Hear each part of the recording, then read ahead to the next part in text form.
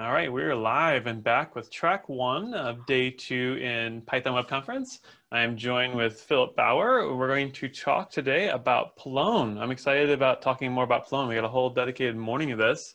So I will let Philip take it away.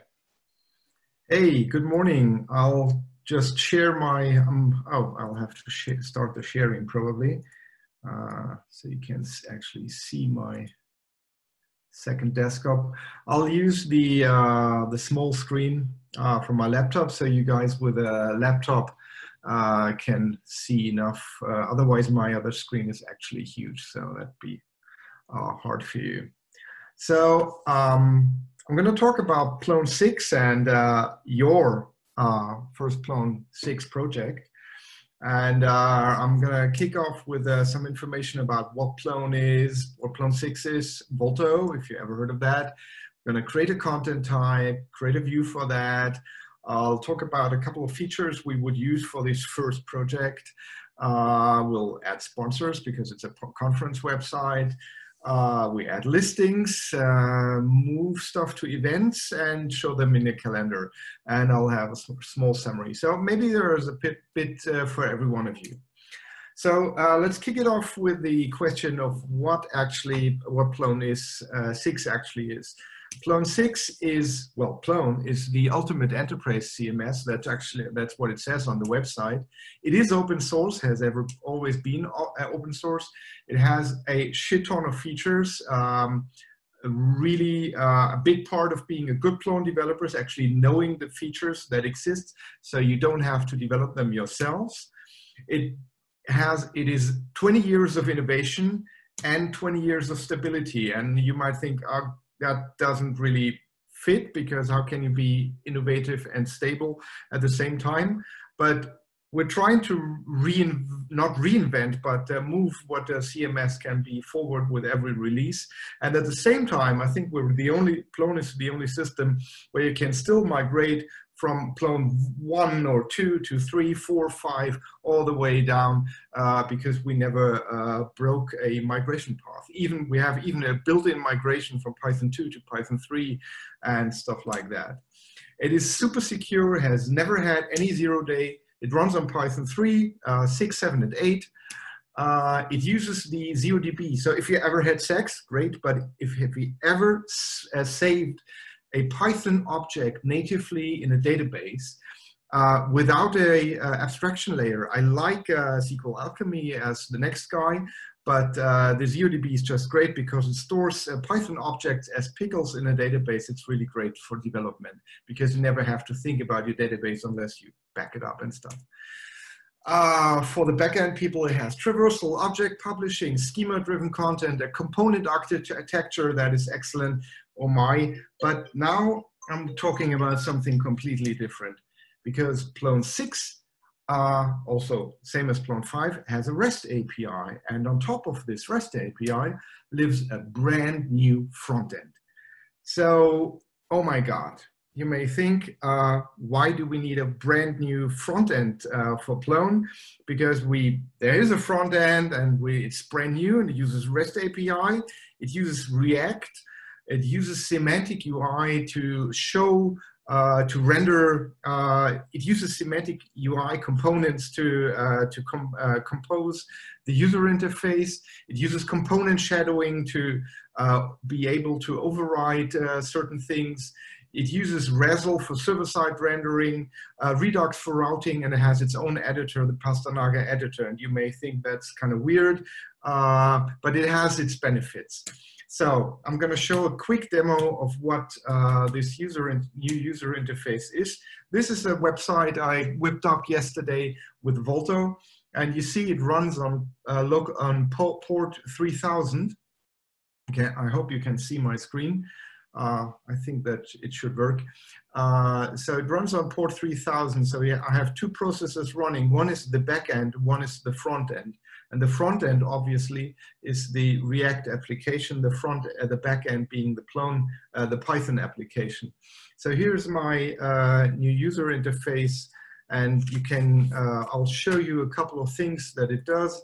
You can just click around, and you instantly get your content from the website without a request. So it does the a REST request and not a full request. That's obviously the main difference. You can create content like a new news item. I'll just add a new news item. In this case, have a new news item, and it's got a nice rich text editor here. You can create headings and whatnot, and can save that, and it renders nicely. So this is a news item, and you see it has structured data, so it's based on a schema. But on top of that, there's also a content type that has the Pastanaga editor enabled. So that looks a bit different when you edit that, because you get these little blocks that you can add and edit. Here is another, and one more. And you can have multiple, you can move these blocks around in a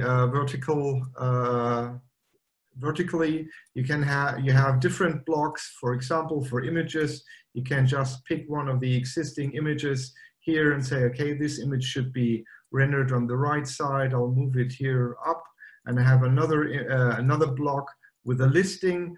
In this case, I'll just show all the news items that exist in the site, and I'll make the image a bit wider, make it look nicer. So, and I can compose my page like this. So that's the Pastanaga editor. And the front page is actually created exactly like this. So there's some text, there's an image, and here's a listing that I created by hand. So this is just a quick overview of the editor of Volto. Now let's create a project. So the project's going to be a conference website like this conference here that you're attending. It has a couple of talks that, because unless the website lists the talks, it shows you're not going to attend. It has sponsors and has listings of talks. The official list of the conference website, the part of this is taken from the Mastering Plone training, is actually much longer. It has a huge list of features, but I'm going to focus on only these couple of features. So the first thing we need to model talks is a content type. So, and I'm not going to do any programming, at least not any Python programming in this talk. So I'll go to the backend. Since I'm logged in as an administrator, I can go to the control panel. I'll go back so you see how that happens. Here's my user site setup. I go to dexterity content types, and I create a new one.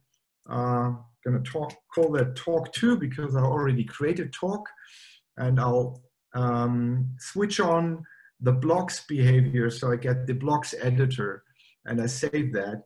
And starting from this moment, and this has been true for a lot of years now, in Plone you can add this content type. You don't have to restart your application, neither your backend nor your front end, and you have a talk. If I would type correctly, it would be a talk, and you have the option to add some content here. But we want some more, because we want to have a speaker and some more structured information. And here I have to switch to the backend still, because the schema editor that I would use in this case, here I want to use a schema to model my content type. So there's a way to just do that by hand, as I write manually in a list, but I could create a content type through the web schema, and that does not exist yet in Volto. It only exists in the backend. It's still work in progress. So I'll just switch to the backend. It's also accessible under API. I'll need to log in as my user. Oops. And I go to the backend, and you see it's kind of similar, the whole user interface content, the whole setup here. I have my talk 2, and I can add a couple of fields For example, very important is the speaker. That's a text line and a audience. That would be, audience. That would be a multiple choice here. And I can even add the options here, beginner, advanced, blah, and professional. You get the idea. I created this content type beforehand, and I'll show you the schema quickly. Here is the talk, and here are all the fields in the talk. Content type, so I have type of talk, because we're going to handle keynotes and talks the same. A room, so the tracks in this conference, details, an image for the speaker, the GitHub link, and whatnot. So a lot of features are here. There's also a behavior that I'm going to switch off because I shouldn't have switched that on yet. I did that for testing. So I have now I have a talk content type available. After I didn't even have to restart. I'm going to create one talk. You see talk 2 is still there. And now my schema is here. I can maximize this and I say, okay, new talk. I don't know, something. The type is a talk, and the audience as a multiple choice is going to be multiple people. The track is 2, some details. I can add rich text. I don't know. That's the German name for John Doe, basically. It's getting my email address. You can upload an image if you want, biography and stuff like that, and save that. And this content, this talk here that I just created is now showing up. So I modeled my data, and I'm finished with that. And I'll quickly show you how this would look in Python if I do it for a professional setup. I would go into my editor. Here's my editor. There's my backend. That's Plone. I would create a Python egg, obviously, and model my content type like in Django with in Python here. It very much looks like a Django model, but we call it schema in Plone and Zope. So here you see all these fields. This is what would happen if you would write that in Python. It has plenty of features, this schema definition approach, and it's very powerful. So let's move forward. And it creates the add and edit forms for that, but you already saw that. So now here's my content type, my schema editor. This is the Python schema. So now, as you saw when I rendered the talk, it looked terrible because it didn't show it didn't show any of the information that I needed to see. So I'll now we'll do some actual development in the front end. By the way, you can always ask questions. I hope that Calvin will field them to me if there's something that I skipped or missed. But after the talk, we'll have 15 minutes so you can where you can ask questions. Okay, now let's create a view for the talk. Hang on. First, before we create a view, we have to have the front end available. Basically, I did that before. It creates a running Volto app that is there for you to customize, which is great. So you have a full, you can run that with yarn build. You do a production ready setup. You just do npm install, create Volto apps like create React app. You probably know that. It's called front end in my case, and you start it up. And then I'm going to create one file in components called talk.js, and it's going to hold some boilerplate, and I'm going to register that. I'm going to show you that quickly before we move on. So here is my front end, and in this is created by yarn create Volto, by create Volto project, sorry. And in SRC, there's your custom code. It's basically empty. It's a lot of empty directories where you can add your own actions, your own routes, your own reducers, your own views, your own stuff, whatever. And what I add is a folder called views, and it has one file for now, ignore all the others, called talk.jsx, because that's React at the moment. So here's my boilerplate for the React view for talks. And at the moment, it's not used at all. I have to register it first in config.js. You don't have to memorize any of that. It's all well documented, and you can do copy and paste. And many times I don't know how things actually work because I'm more of a backend developer, but the documentation and the trainings are so good that it's really nice to copy and paste the pieces together to get the effect that you want. In this case, the effect that I want is to have an additional view. This would be added later in the training. So here I extend the views, and in there, in the object views, I extend content type views with my custom content type talk view, and I'm going to assign that to talk. So whenever there's a content type called talk, the talk view is going to be used by Volto. Talk view is imported here from components, views, talk. It's where I added this file. Good. So let's go back to talk.jsx, and I don't even have to restart my front end. It just, if I change something here, that's one of the great things is hello Python world. If I, it would reload automatically. That's a nice thing about the JavaScript ecosystem. So here's my my dummy component, and I created 2 iterations of that go a little further. So this is hang on, this would be number 2. So here I now take Volto passes the current object that you're looking at from a route. We're not using routes, it is traversal. But you look at in the browser and you see here's schedule a new talk, and that's passed as props to the talk view, and you assign that to the variable content, and you can use content. That's now the Python object that represents your content type and the data you stored in your database. And I'm going to render the title, and after I save, it automatically says a new talk. And the same is true for the other content types in my list. Hang on, my rendering, yeah. So here, for example, this is my talk today. So the title is rendered. And now I'm gonna skip ahead a little. A little is the under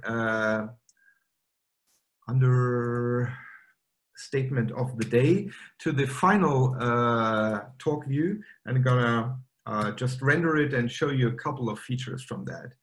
Bam, here it is. So this is how the final talk view looks, and it's nothing more than just expansions on what I did before, because I have as props my content type, and I just wrap that in a couple of semantic UI elements to make them look nice. Render that as a H1, as a paragraph. I'm gonna do an iteration over the audience because the audience is a list. I'm gonna take the title, give a color mapping to the audience because I have different audience types, beginners, advanced, and professionals. They all get a different color. And I use the semantic UI component label to render these nice buttons, for example. And same with other things like here, there's an email link and an icon for the mail. That's the only thing that is that actually works. The other one at the moment doesn't work because I don't have the production build. Usually you get a nice GitHub icon and not an error here. And so their images are not IMG SRC, but these are, again, semantic UI components that you can use. And I'm going to render all this information that I stored in the content type. So it is the only thing that you have to do is check out the semantic UI documentation, pick the component that you want to use to render that, or copy stuff from other pieces of Volto so you can reuse that and to make it look nice. That was the main goal here. So this is my final view for this. Now we have our talks, but we need more. We need a list of talks, and there is a couple of solutions for that. This is the final list that I actually want, but I could just write a manual list. It's a small conference, it's not 100 talks, but so I could just write it by hand. I could create a listing block, like I showed you in the beginning. Here on the front page, there's a listing block. Hang on, why doesn't it come? Go here. So when I edit my front page, I have this block here, and it shows all types. So I can expand on that and sort them by something, whatever interests me. I can add additional criteria. So that's an option to create your listing talk. But what I want is, in this case, is my custom view. So I have, again, to register a view, and then I can use the search endpoint from the REST API to render that content. Oops, that's skipping ahead. So I'm gonna do that quickly. So here in config.js, there's a talk list view registered under layout views. And so the only point that is tricky here is that you need to have the talk list view registered for the content type, but you want to use that. And you have to do that in the back end. So that's a time machine thingy. We're going back into Zope, actually, because Plone is built on top of Zope. And for folders, we're going to register this view to be available. I already did that. I'm just going to show you here. Talk list view is available as an available view method for talks, and because Volto checks if that's allowed, otherwise it wouldn't show up. So I did that already, so that already shows up. And now I can go to my schedule folder and select a different view. I just registered that, and the view automatically shows up, talk list view, and I get a list of my talks. So how do I get a list of the talks? Again, in my components views, I have the talk list here, JSX, registered, the one that I use in config.js. I'm going to close talk.js for a second. And so this is the minimum, the bare minimum that you need to do a catalog query using the REST endpoint for search. So this is some boilerplate. Don't expect me to explain to you what's actually happening there, because I'm mostly a Python developer and I just use React. And that's kind of the main point of my talk if you wait until the end. So we're doing a search for talks. We're going to return the full objects, and we have that available as results. So we have a variable results that we can iterate over here. So we have a container. It has a heading called talk list, so that's why it says talk list here. And here we're iterating over the results with map, that's basic JavaScript, with the nice arrow functions, I love them. And we're creating a H2 and a link. So you might wonder, why are we not using just a href? Because that would make the link a classic link. So every time I click on it, I'm going to do a full request to that URL. It works fine. The result will be exactly the same, but it's much, much slower, because that link, that's not a semantic UI thing. That is from Redux router DOM. That's a Redux link. So, when we use it, I just click, and you see it's not doing a full request. It's automatic. It's instantaneous gratification. That's what I would say. So that's really, really fast, and you get you can create a list here. So here, item is this. If you know Python, this is for item in results. H2 ahref item title. That's basically it. It's just done a little differently because it's done in React. I got a couple of iterations here. So talk list 1, that's the first, and talk list final. So I'm going to skip a middle step here. I'm just going to copy that into talk list, save, and you'll see, hopefully, after I click on schedule, my final list.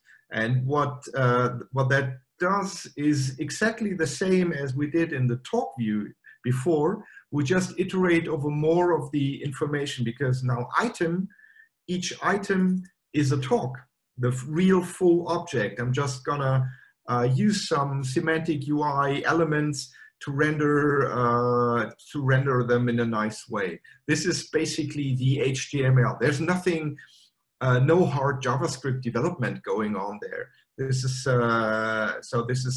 it's really easy to learn in a day or two, because that's basically HTML and not much more.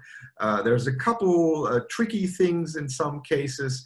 For example, the color mapping. Again, you need to when you iterate over things, that's not super obvious if you come from a Python background only, but after a while you get used to that. Here is like audience map item, and you're doing the map. So here's a for loop again inside a for loop. That's totally normal. So we have a talk list. Hey, now I said I'm gonna also add sponsors, but I'm worried that I'm running out of time. I'm not sure what time it actually is. I'll have to, yeah, I'm still good. So if you want sponsors, you have, again, a couple of different options. One would be to just write them by hand, create a sponsor page. Another would be to override a component from the Volto side, in this case, the footer, to display the sponsors.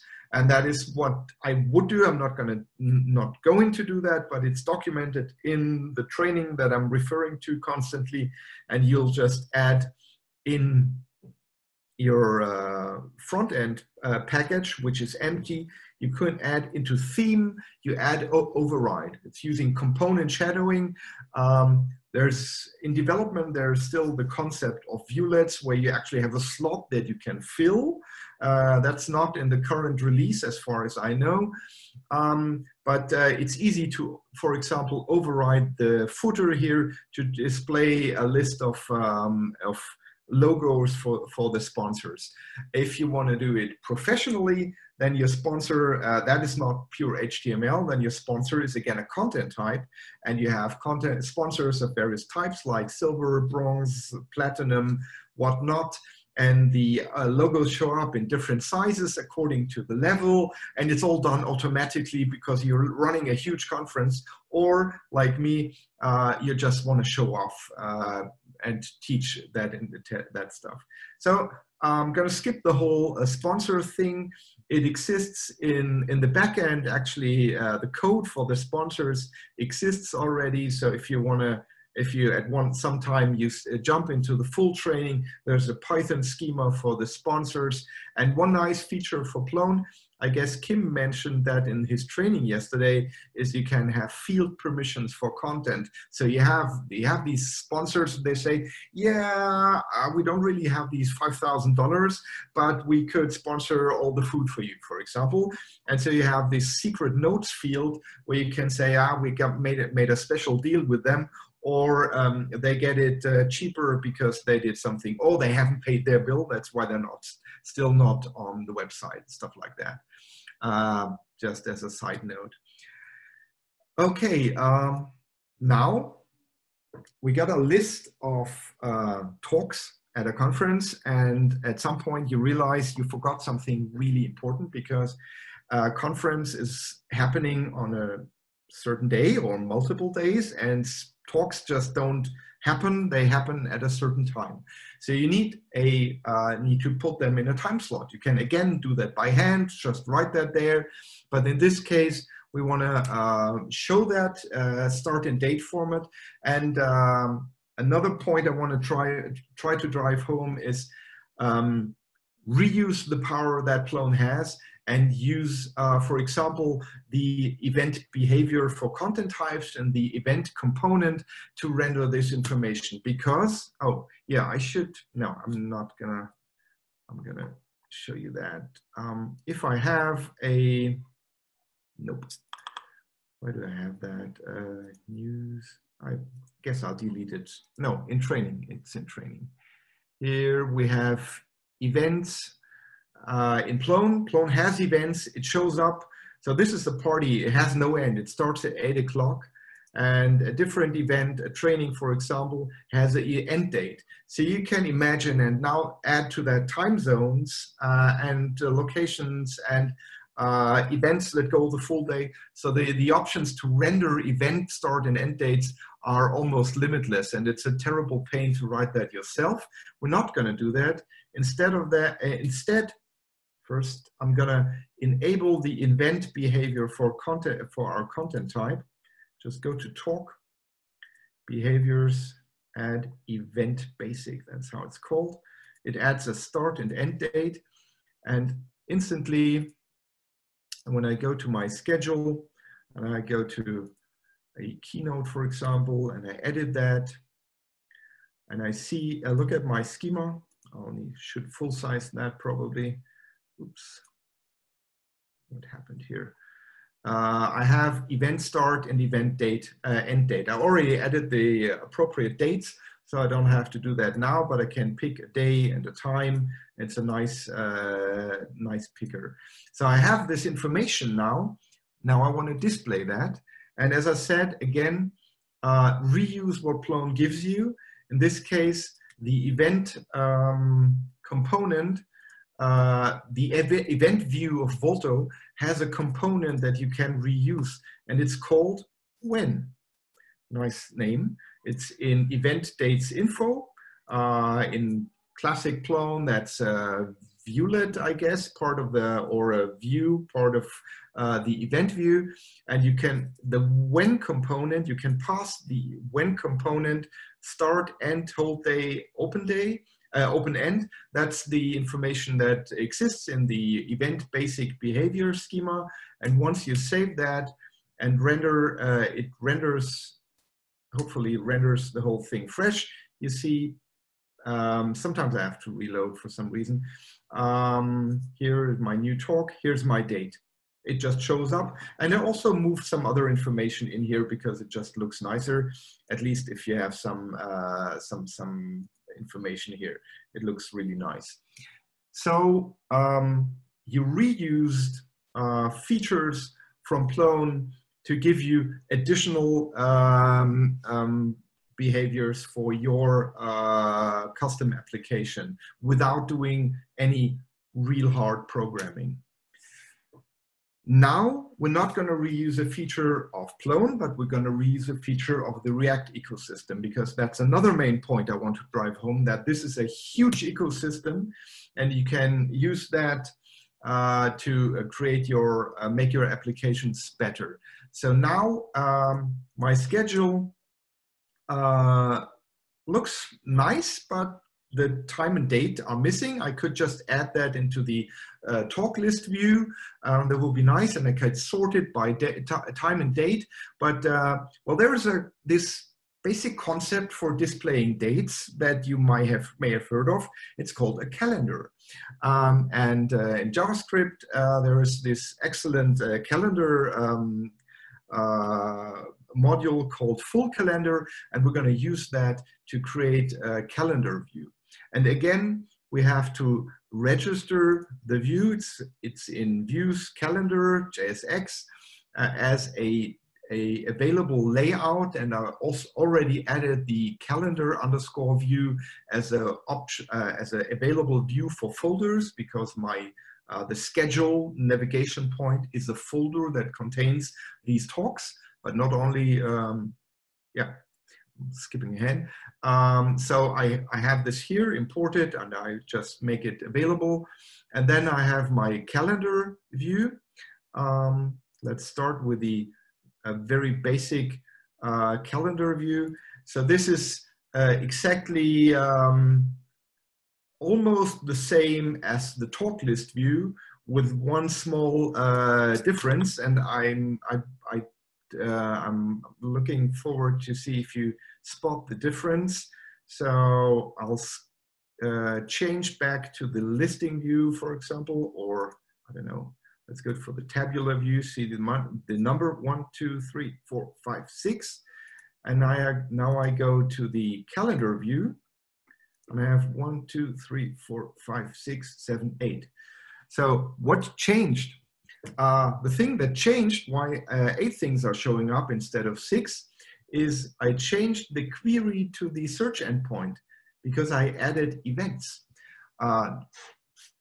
So I have this folder already. I had this folder when I started my conference preparation. I added a date, for example, for deadline for talk submission. I added an event for, we're definitely going to have a party on Friday. So I already added it even before we had a single talk.